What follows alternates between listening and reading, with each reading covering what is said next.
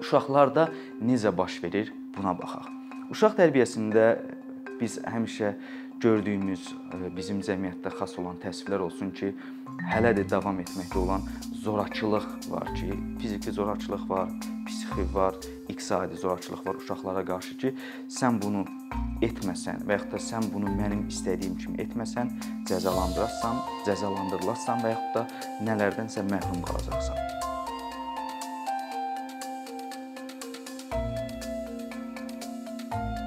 Məktəbəqədər təhsildə teatrın rolu budur mövzumuz və niyə təhsildə, ümumiyyətlə məktəbəqədər təhsildə teatr əhəmiyyətlidir, önəmlidir.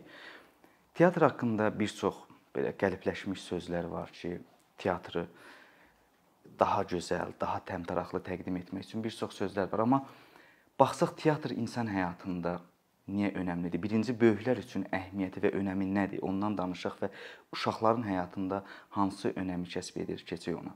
Böyüklərin həyatında teatrın nə əhəmiyyəti var? Buna baxsaq, buna ən yaxşı cavabı qədim antik Yunanistanda veriblər ki, teatr böyüklərin tərbiyə məktəbidir. Böyüklər teatra gedirlər, orada hər hansı bir səhnələşdirilmiş əsəri aktyorun ifasında və yaxud da rəqs ifasında və yaxud da bədən ifasında görürlər, izləyirlər və bunlarda müəyyən proseslər baş verir. Bunlar nə isə dərk edirlər, nə isə qavrayırlar. Özlərindəki mənfi tərəfləri azaldırlar, müsbət tərəfləri daha yaxşı inkişaf elətdirirlər və uşaqların tərbiyə aldığı məkan isə ev sayılır, onların ailəsinin mühiti. Və böyüklərin tərbiyə məktəbi bu deyilən teatrda hansı proses baş verir ki, insanlar həqiqətənmi burada nələrsə dəyişdirirlər və bu necə baş verir? Buna baxsaq və bu necə baş verir aydınlaşdırsaq, buna yenə Yunanistandan cavab alırıq. Aristotelin yazdığı əsər olan poetika əsərindən ki, katarsis söhbəti var Aristotelin poetika əsərində və bu katarsis prosesi necə baş verir buna baxaq. Katarsis prosesi Aristotelin dediyi budur ki, belə baş verir ki, insan səhnədə və yaxud da ekranda, müasir günümüzdə və yaxud da oxuduğu bir əsərdə nə isə izləyir, oxuyur, baxır, bir qəhrəman görür orada və bu qəhrəmanın başına müəyyən hadisələr gəlir. Və bu hadisələri izləyən zaman, bu mənfi hadisələrdə izləyən zaman tamaşaçı əvvəlcə qorxur. Niyə qorxur? Ona görə qorxur ki, bu mənim də başıma gələ bilər. Mən də bu çıxılmaz bir vəziyyətə, situasiyaya düşə bilərəm. Sonra sevinir. Niyə sevinir?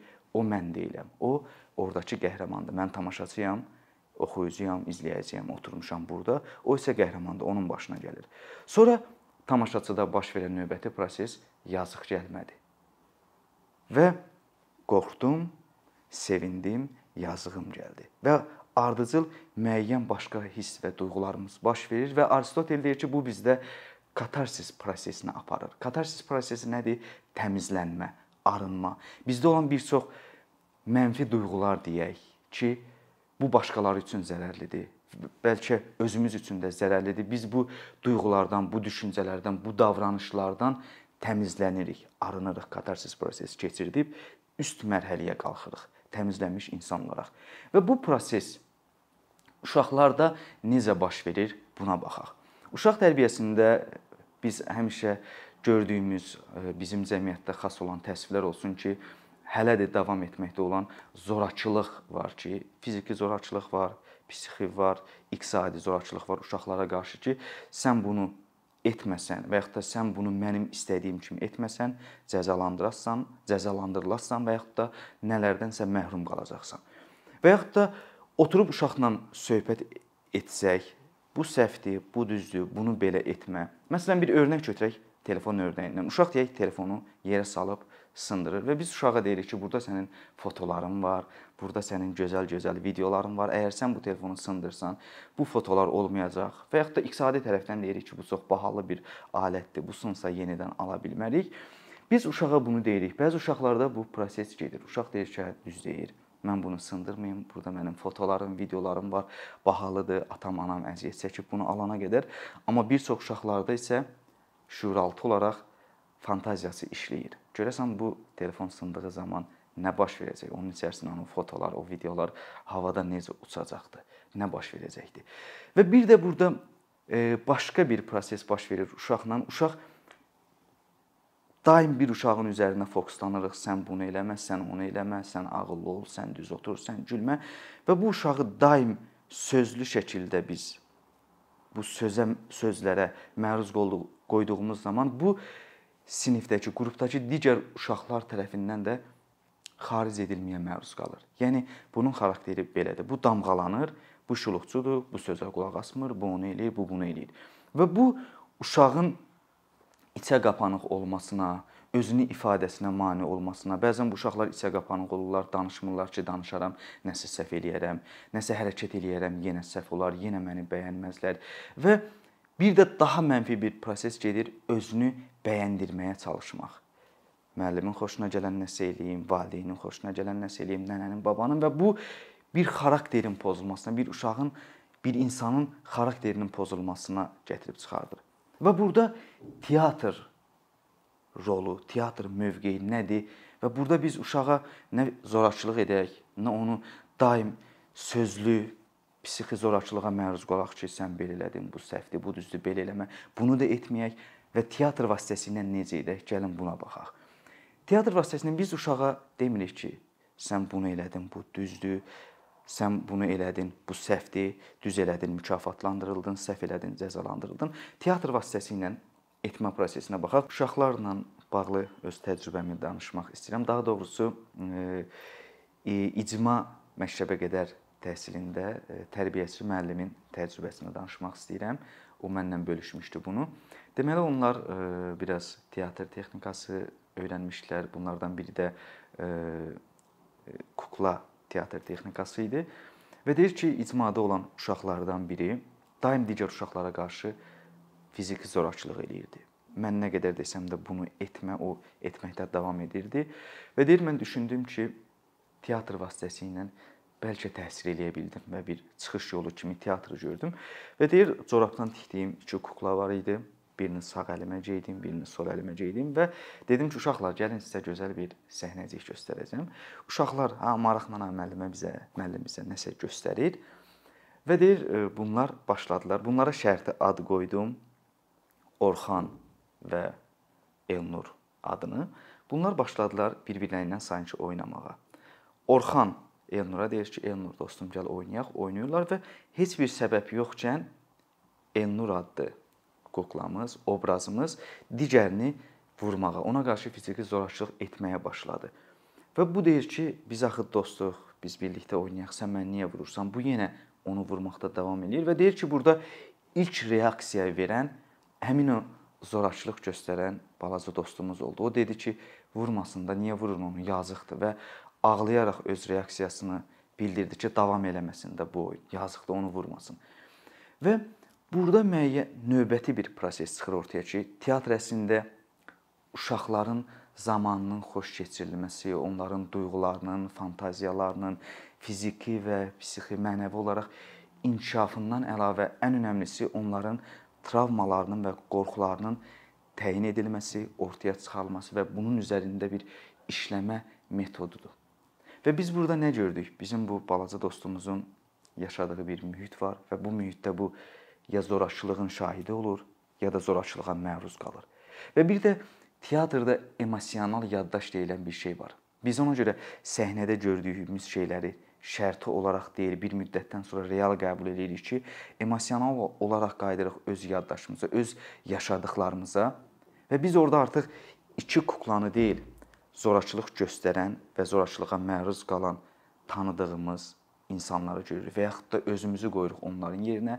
Sanki bu mənim doğmamın başına gəlir, şahidi olmuşam və yaxud da mənim başıma gətirilir. Ona görə balaca dostumuz bu 2 kuklaya bu reaksiyanı verirdi. Artıq o kuklalar kukla olmaqdan çıxdı, bir obraza büründü. Onun beynində, emosional yaddaşında. Və teatrın uşaq tərbiyəsində ən böyük əhəmiyyəti budur. Biz ona nə isə demirik, ona nə isə izah etməyə, ağıllı cümlələr onunla qurmuruq. Ona göstəririk. O seçsin, nə səhvdir, nə düzdür. Bunu edərkən nə baş verir və bunu etmək kənardan necə görünür. Və burada ən önəmli şeylərdən biri də qətiyyən qrupdakı uşağın adından istifadə eləmirik. Qrupdakı heç bir uşağın adından istifadə etmirik. burada damğa sözlərdən istifadə etmirik və demirik ki, həmin o balaca dostumuzdakı bax, bu sənsən, bax səni göstərir. Uşaqlar görün, budur, bax belə oynayır. Sadəcə göstəririk. Sanki heç bu hadisə burada baş verməyibdi, onu göstəririk və balaca dostumuz ondan bir nəticə çıxardacaqdır. Və mən başqa bir örnək vermək istəyirəm ki, uşaqlarda hansı dəyişikliyi aparır. İcmada olan balaca dostlarımızdan biri öz oyuncağını 1-2 gün gətirir, sevimli oyuncağını icma məktəbinə. Orada oynayır öz dostu ilə. Sonra gedir evdə anasına deyir ki, oyuncağımı dostum oğurlayıbdır. Və bu valideynlər arasında mübahisəyə səbəb olur. Valideyn inanır ki, həqiqətən də bunun oyuncağını dostu oğurlayıb və böyük bir mübahisə olur. Axırda anası evi təmizləyərkən baxır ki, balaca dostumuz öz sevimli oyuncağını yatağının altında gizlədibdir, əndərində ki, heç kim onu orada tapmasın. Və bunu soruşur səbəbini, deyir ki, mən bu oyuncağımı çox sevirdim, qorxdum ki, onu sındırarlar və bölüşmək istəmədim. Ona görə bu yalanı dedim ki, oyuncağımı heç kim sındırmasın və mənim əlimdən almasın. Və burada tərbiyəçi müəllim deyir ki, mən təbii ki, ona deyə bilməzdim ki, sən bunu eləyibsən, bu səhvdir. Digər uşaqlara da deyə bilməzdim, bu səhv eləyibdir, əslində bu oğurluq etməyibdir digər dostunuz. Və deyir, mən bir səhnəcik qurdum. Bu səhnəcikdə sanki oyuncaqlar qaçıb hardasa gizləniblər. Uşaqlar onları tapıb onlarla oynamaq istəyir, onlarla oynamağa çalışır və axtarırlar oyuncaqları tapa bilmirlər. Axırda obrazlardan biri deyir ki, mənim ağlıma gözəl bir fikir gəldi, mənim oyuncağım da həmişə qaçır, yatağımın altında gizlənir. Bəlkə oyuncaqlarımız orada gizlənir, gedək onları oradan tapaq. Və deyir, mən bu səhnəciyi qura-qura, göstərə-göstərə uşağı müşahidə edirəm. Uşaqda qəribə bir prosesin getdiyinin şahidi oluram. Və deyir, səhnəcik bitəndən sonra həmin o balaca dostumuz digər o dostuna yaxınlaşdı, hansı ki, demişdi ki, oyuncağımı bu oğurlayıbdı. Ondan üzr istədi ki, mənim də oyuncağım əslində qaçıb yatağımın altında gizlənibdi. Mən elə bildim ki, onu sən götürübsən, mən onu tapdım. O mənim yatağımın altında gizlənmişdi. Mən səndən üzr istəyirəm ki, sənin barəndə belə fikirləşdim, belə danışdım. Təsəvvür edin, bunu əgər teatr dili ilə yox, oturub danışılsaydı, bu səhv eləyibdi, uşaq bunu yalan deyib və bunu deyən uşaq və buna məruz qalan uşaqların arasında hansı konflikt baş verərdi və hansı münasibət yaranardı və həmçinin valideynlər. Amma teatrın dili ilə bu necə bir gözəl bir formada həll olundu. Və ritual mobil teatr laboratoriyası olaraq bizim uşaqlarla iş prosesində müxtəlif texnikalarımız var ki, bunları uşaqlara öyrədirik. Kukla teatrı olsun və yaxud da kölgə teatrı olsun və onlardan biri də bu gün mənim haqqımda danışmaq istədiyim kölgə teatrı texnikasıdır ki, uşaqlarla bunu necə işləmək olar, necə onları öz duyğularını, öz hisslərini ifadəsində və onların travmalarının, qorxularının təyin edilib və bunların üzərində işlənilməsində necə bir vasitə ola bilər, o barədə istəyirəm danışım. Ritual mobil teatr laboratoriyası olaraq bizim tətbiq etdiyimiz texnikalardan biri olan kölgə teatrı haqqında danışıb, örnək əsasında danışmaq istəyirəm ki, necə baş verir. Əslində kölgə teatrının tarixi çox genişdir, müxtəlif cür tətbiq edə bilərik, amma uşaqlarla, azyaşlılarla iş prosesində onu ən sadə necə tətbiq edirik və etməliyik o barədə danışmaq istəyirəm örnək əsasında. Bu ümumiyyətlə uşaqlarla iş prosesində ki, bir səhnəcik qururuq və onlarla söhbət əsnasında onların bir problemini, bir qorxusunu, bir travmasını təyin edib ortaya çıxarıb və onun üzərindən bir səhnəcik qurduğumuz zaman necə baş verir, onu istəyirəm danışım. Bizim bir balaca dostumuz var idi, Fidan adlı balaca dostumuz var idi. Biz uşaqlarla söhbət əsnasında bəlli oldu ki, Fidan kölgələrdən qorxur. Və açığı mən yetişkin biri olaraq fikirləşdim ki, deyəsən mən də kölgələrdən qorxuram. Mən Fidana necə izah edeyim ki, işıq var, cisim var. İşıq cisimə düşür, kölgə yaranır, sən qorxma. Təbii ki, o deyərdi ki, müəllim, nə deyirsən sən, nə danışırsan. Və burada digər bir önəmli bir şey, buraxırsan digər uşaqlara, onların burada çıxış yolu və həlli nədir? Orada bizim balaca bir Orxan adlı dostumuz var idi. O dedi ki, mən də əvvəllər kölgələrdən qorxurdum, indi qorxmuram. Və eyni vaxtda Fidan da daxil digər bütün uşaqların və mən həmçinin özümün də diqqətim getdi Orxana ki, Orxan, sən əvvəl kölgədən qorxurdun, sonra nə baş verdi ki, necə oldu sən kölgədən qorxmamağa başladın? Və Orxan dedi ki, mənim babamın fanarı var idi, mən kölgə olan tərəfə tutdum, baxdım ki, kölgə itir, qaçır, yox olur və sonra öz əlimə tutdum, işıq saldım, baxdım ki, mən özüm də kölgə yarada bilirəm və sonra anladım ki, kölgədən qorxmaq lazım deyil. Və biz uşaqlarla müzakirə elədik bunu və bir səhnəciyə çevirdik və kölgə teatrı əslində mürəkkəb göründüyü, bilindiyi qədər də çox sadə bir şeydir.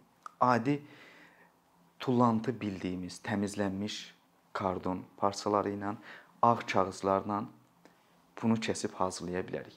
Və biz bizim o balaca kölgədən qorxan fidan qızımızı kəsdik, maketini, şəklini çəkdik və sanki bu bizim fidanımızdır, bir qara bir kağızdan və ya kardondan kəsə bilərik. Bunu bir çöp üzərinə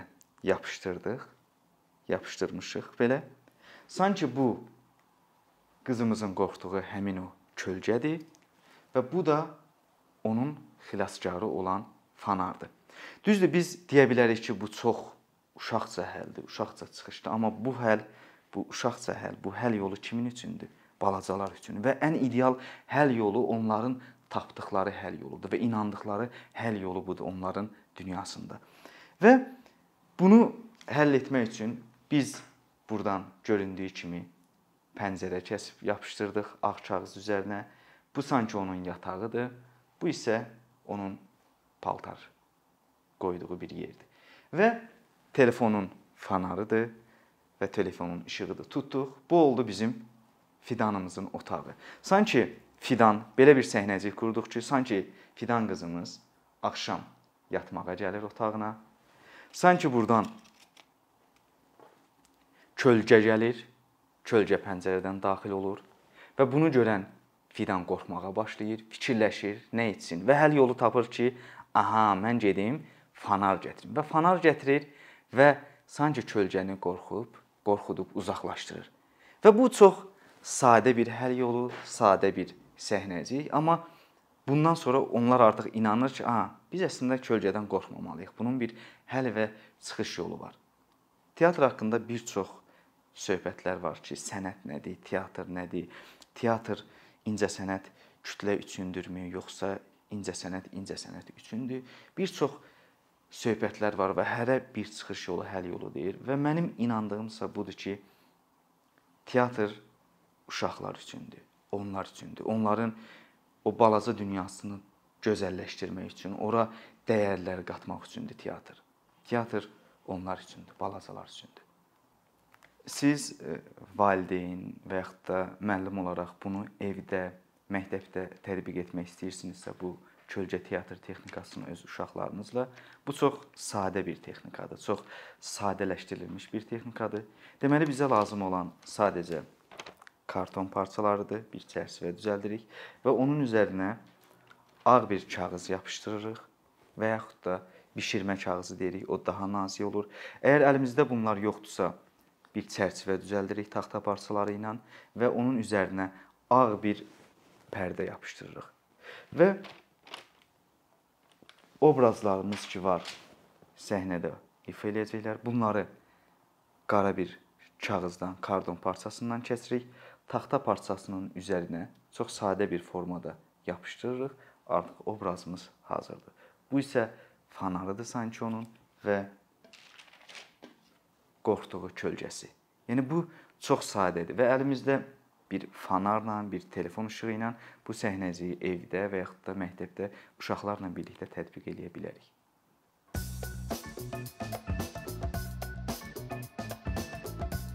Bir neçə ildir ki, Əkinçi olaraq Azərbaycanlı izləyicilərin hər zaman faydalana biləcəyi, keyfiyyətli və ən əsas ödənişsiz kontent hazırlamağa çalışırıq. İndiyədək təqdim etdiyimiz onlarla animasiya və yüzlərlə çəkilişlər tələbələrin, mütəxəssislərin, müəllimlərin və ümumiyyətlə yeni mövzulardan xəbərdar olmaq istəyən çox sayda insanın marağına səbəb olub. Bu illər ərzində hazırladığımız videolar təhsil, texnologiya, ictimai fəallıq, iqtisadiyyat, gender bərabərliyi, ətraf mühit, istifadə azadlığı, hüquq, demokratik inkişaf, mədəniyyət və digər mövzuları əhatə edib. Məqsədimiz çoxlu baxış gətirən deyil, çoxlu fayda gətirən videolar hazırlamaqdır. Amma bu, düşündüyümüz qədər asan deyilmiş. Gördüyümüz iş kifayət qədər resurs, əmək və təbii ki, davamlılıq tələb edir. Bu səbəbdən Patreon platformasından istifadəyə başladıq. Əkinçinin Patreon hesabının populyarlaşmasına çox böyük ümidlərimiz və gözləntilərimiz var.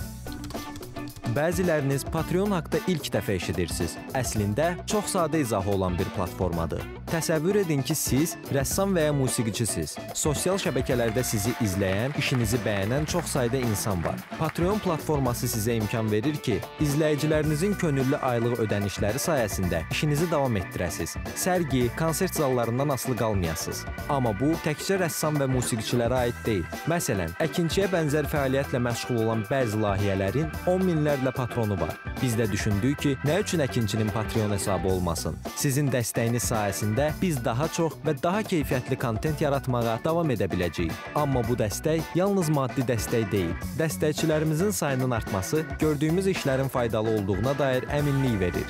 Patreon platformasından istifadə çox sadədir. Hesabınızı açırsınız, sizə uyğun dəstək növünü seçirsiniz və Patreon özü hər ayın ilk günü kartınızdan seçdiyiniz dəstək növünə uyğun ödəniş tutur. Bu qədər. Sonda onu demək istəyirik ki, dəstəkçilərin sırasına qoşulmaq istəyən, amma məhdud imkana görə bunu edə bilməyənlər narahat olmasın. Daha öncə dediyimiz kimi, bizim əsas məqsədimiz daha çox insanın hər zaman faydalana biləcəyi keyfiyyətli və ödənişsiz kontentin yaradılmasıdır. Bunun üçün mütləq patronumuz olmalısınız deyə məcburiyyət yoxdur. Amma imkanınız patron olmağa çatırsa və bizim işimizi bəyənirsinizsə, patronlarımızın sırasına qoşulmağınız bizim üçün çox önəmlidir.